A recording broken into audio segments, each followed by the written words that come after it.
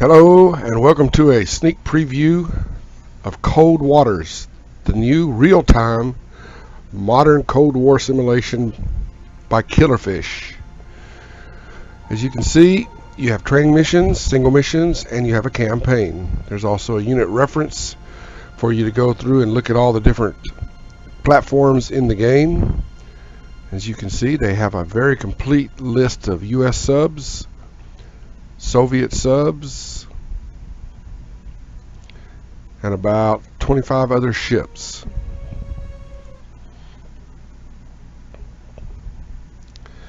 Some of the noteworthy options include speed multiplier and a difficulty option.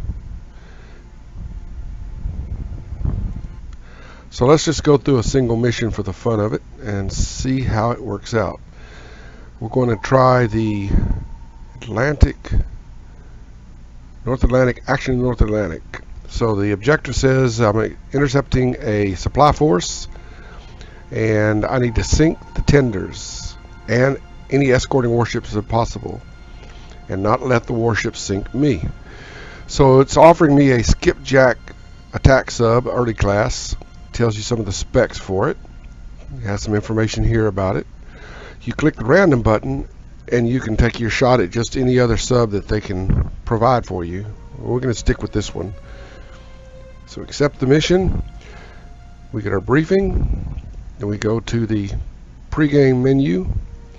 This is where you can choose how close to start the game. You may want to start off right in the middle of it, or you may want to back out and start off at a safe distance to get a look at things. There's information here that tells you the conditions. And you can also tailor make your load. In this case we have 6 tubes, but we only have 2 options. 2 different torpedoes, Mark 16, Mark 37.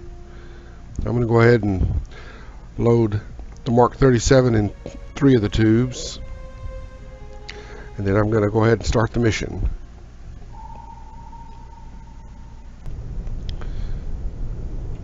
So here you have your 3D view window, skipjack class sub. You can change depth and change speed. You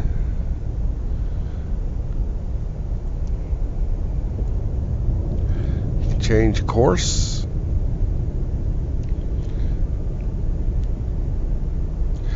Now in this little window here you have 4 stations. You have your fire control, you have your damage control, you have the conditions, which will tell you if you have a thermal layer. It tells you what the depth is. And here is your signature profile, your basically where you classify the enemy submarines and ships. Now by hitting the tab key, you can go to the tactical map. And as you can see, my sonar team has identified one ship here. They've already classified it. And I'm getting an active sonar ping coming from this area. Down here you can see this is the sub, my sub's course, speed, depth.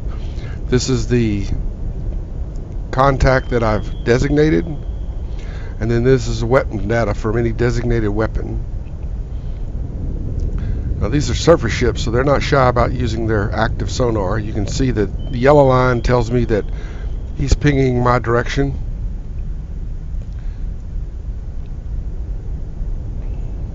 And that there are other ships up there somewhere. Now you can use this to classify the submarine or surface ship that you have as a contact by looking for the right signature. Since we know this is a Kotlin, you can see that semi matches up there. Now my crew's already pretty confident about that. They have it listed at 95%. Now I'm going to change course and come to periscope depth to take a look at him. You can see my planes and my rudder degrees. You can see how quickly I'm changing depth. I need to slow that rate of ascent down I can tell you from personal experience, once you get moving in one direction pretty fast, it takes a while for the big boat to slow down and change directions. So let's get up to 45 feet. Slow down to 5 knots so we don't cavitate. If we do cavitate, it looks like this. And it's not a good thing. It also blinds us where we can't keep our contacts classified. Okay, so we're at periscope depth and then some. Just want to get a look around, look at the weather. Nothing wrong with getting a weather report, right?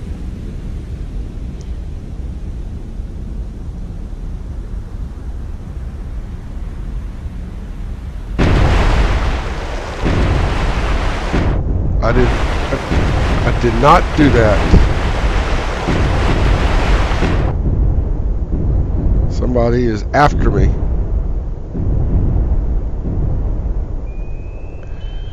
I'll try to hold it steady at 45 feet and use the periscope.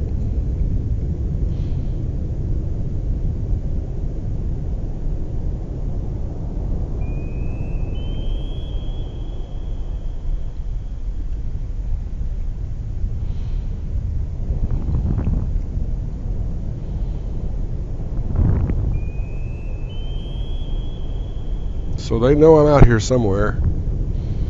They probably know exactly where I am because of all the noise I made.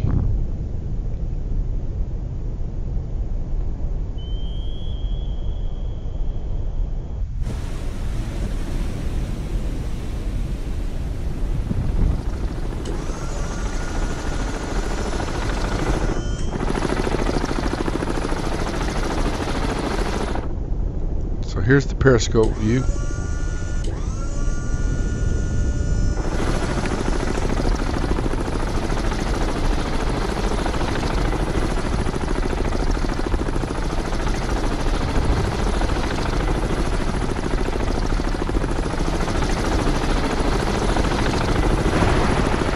Okay, I think it's time to go.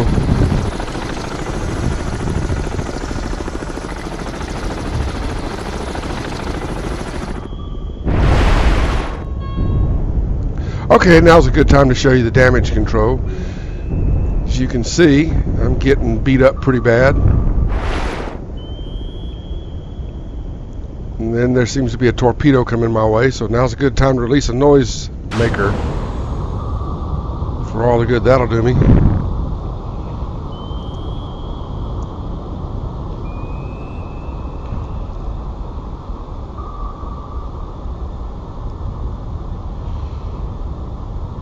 Man, you just make one little mistake and they're all over you.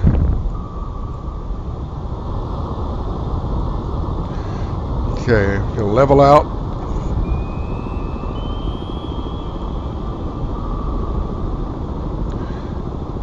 I can still hear the helicopter out there somewhere. I'm going to release another noise maker. And now I'm going to slow down.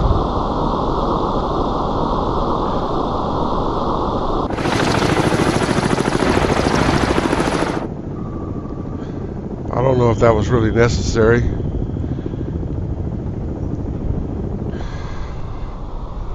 Oh, I've actually stopped.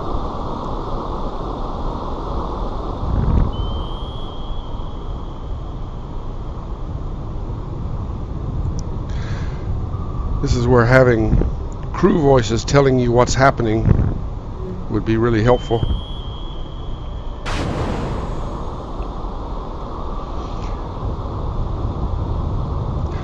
So, I've just kind of casually jumped in the middle of this battle, and as you can see, there's a lot to do. It's a lot to keep you busy. You can't just smooch around and expect to get away with it. The enemy AI, pretty good, pretty good.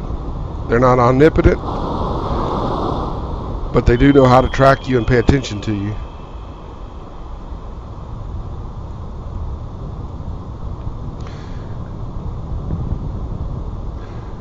Okay, it looks like I managed to get out of this without getting a hole in my boat. although those depth charges didn't do my subs hull very much good. As you can see, I've lost contact with everything. All the disruptions in the water, going to flank speed, using noise detectors. Aha! Repair crews, they're doing a good job. But he's still back here somewhere. So now it's time to let him know I'm here. So, can't fire the torpedo below 100 feet. What about this one? And away it goes.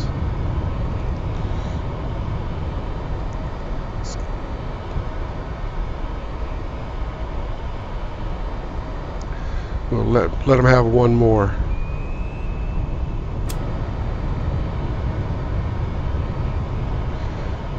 Oh, this one's wire guided. Sweet. Go ahead and activate the sonar right now. Because usually when you shoot a torpedo at this angle, the wire breaks.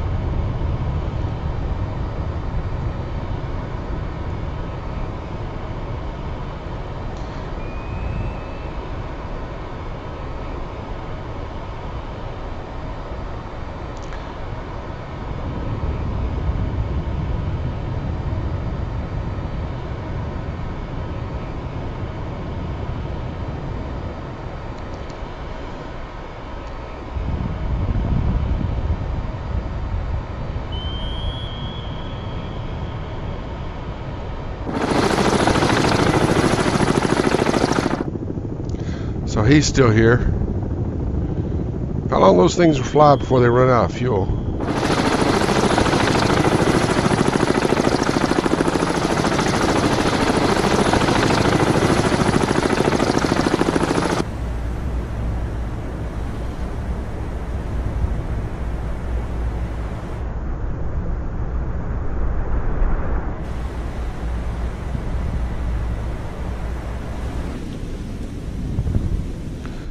Okay, so now they're attacking everything in sight behind me. I've gotten away, although it was pretty close there for a minute. I got too close, too noisy, surfaced, cavitated, did everything but use the popcorn maker, and they hit me pretty hard, but I was lucky. I can tell you from playing this game, you don't always get that lucky. Usually you get a torpedo and it catches you, so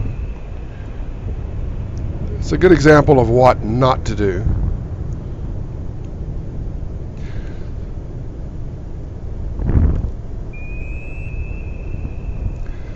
So that's it for this video. I think I'm going to go take an aspirin from all the depth charges and give myself some time to turn around and come back and go after them again. Hope you enjoy this game as much as I did. Good hunting.